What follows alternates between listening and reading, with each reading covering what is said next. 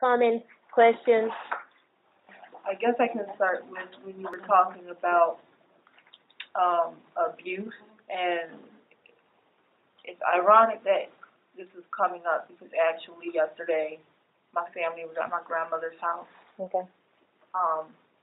For a party, and one of my cousins, my female cousin, was there, and I overheard her speaking to another close family member about her husband, like being back in the church and all of that. And they're all, praising God, hallelujah, see what prayer can do and everything. It made me very irate. It made me very irate because my cousin was abused by this man for years. He was a drug addict. He raped her. He abused her, and I'm not somebody that puts up with anything like that. All I have to see is you raise your hand, and that's it. And she went back to him more than once. And it angers me because I often feel, especially in the Christian community, and this is just how I interpret it, but a lot of times the focus is always seems to be mostly on women and what women should do to make their husbands happy or to keep their man or whatever. And I don't think enough emphasis is put on the man and his responsibility and what he's supposed to do and how he's supposed to respect women. And it just makes me very angry. I feel like a lot of Christians use prayer and forgiveness to almost excuse somebody's abusive behavior. And I don't feel that that's right. That's right. Comments, anybody who has anything to say to what she said? So I guess my question is, for me, it's a no-brainer. Like, I just don't take anything from anybody.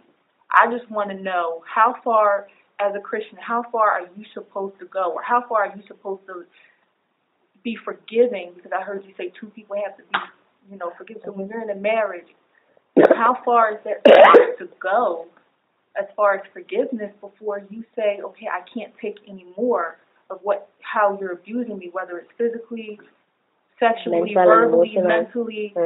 How much of that are you supposed to take in forgiveness before you walk away? When you say to death do you part, I don't believe that means that the woman has to die in the marriage. I don't believe that it has to get so close to death before something's done about it. And to be quite honest, I had another friend from years ago that was in an abusive relationship, and I didn't know until her husband left her, and she told me. She went to the pastors, and they blamed her. So you have to, yes, you need to seek help, and you need to seek professional help. Me personally, I would say seek spiritual help, seek your pastor, and then also seek professional help, somebody that's licensed in that arena.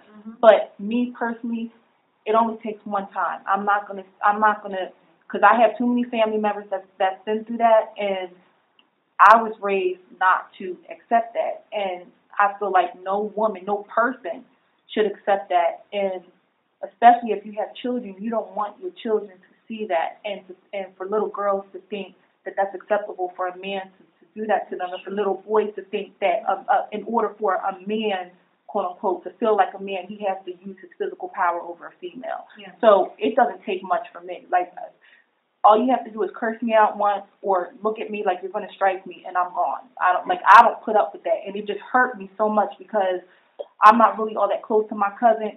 And if you were to meet her, you wouldn't think that she's the type of person that would accept abuse. But just the fact that it was so light, and it was just made to seem like, oh, everything's okay now, it just really bothered me because I've seen this woman's face messed up. I've heard the things that have happened to her. And so...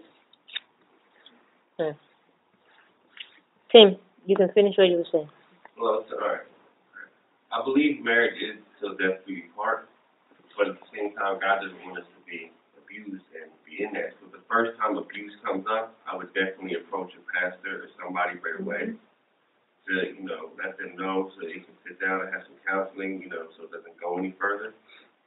And somebody you can have praying for you, have your church family praying for you. And if it comes to the point where the woman has to leave the situation for a while, I suggest that be an excellent idea. And, just to get away out of the house, still try to do the counseling, but don't keep yourself in the situation where there is the chance that you could get hurt. Now, I'll say this. A marriage is supposed to be a covenant between two people until death do you part. God hates divorce. He doesn't like it because it breaks.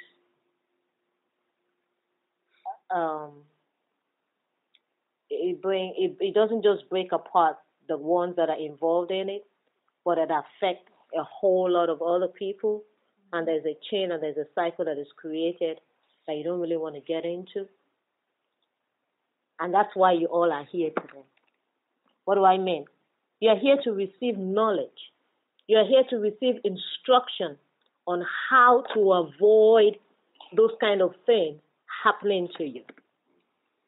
If you're in a relationship with someone and you're dating somebody, and the guy hits you the first time, and he says he's sorry, something happened, and you're like, okay, I take it.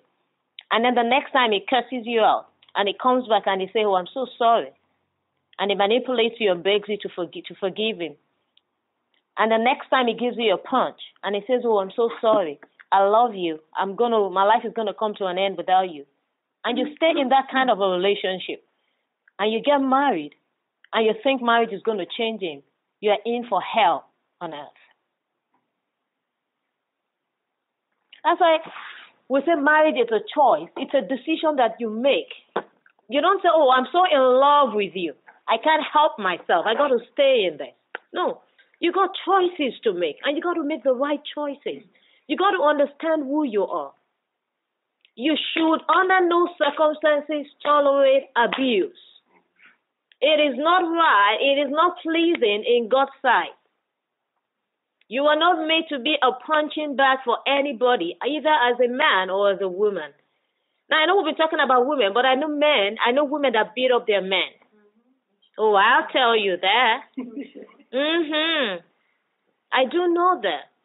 But it's not right for you to tolerate abuse in any way. So before you get to the point of marriage, now if I'm talking to married people, it's a different case. You understand? But before you get to the point of marriage, that's why you're here. That's why you're receiving instruction.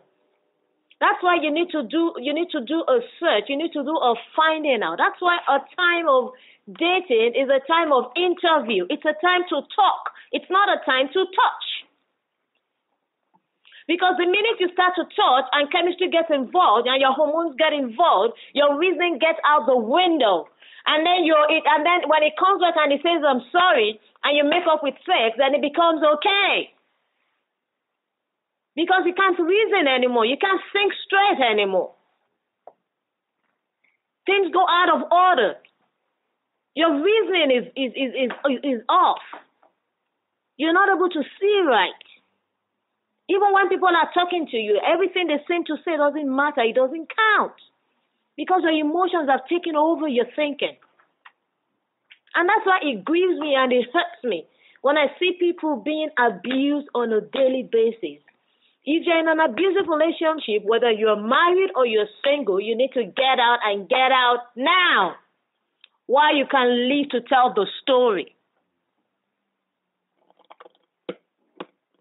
I have stories of people that have died trying to tolerate abuse in the name of I'm being loyal. No. Yeah, you should forgive. I don't doubt that you should forgive. I'm not saying we shouldn't forgive. But you can't sit in an abusive relationship and say, oh, I'm being forgiven. I'm a forgiving person, so I'm going to tolerate it one more time. It just may be your last. Get out while you can. People have been in it, and they never lived to tell the story. If you're someone that abuses another person, you need to repent. You need to ask God for grace. You need help, and you need to seek help, and you need to get help. It's not right under any circumstance for you to lift up your hand to hit a man or to hit a woman who is someone that you're supposed to love and care for. And then you go back manipulating, asking, say, please forgive and please forgive. And you're there in the name of saying you're receiving forgiveness.